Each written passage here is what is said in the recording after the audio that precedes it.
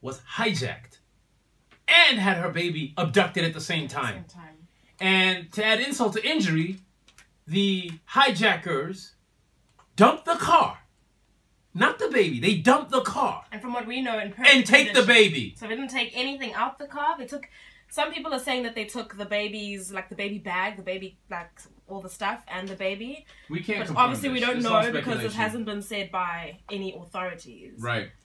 Here's what I can tell you. The East Coast East Coast Radio News team is currently talking to the mother.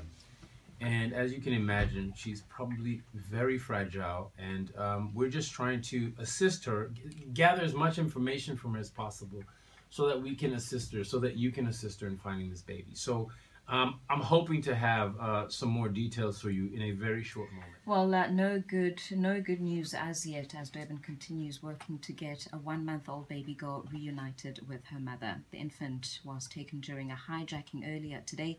Police say 2 men fled with her, still in the white Toyota Yaris.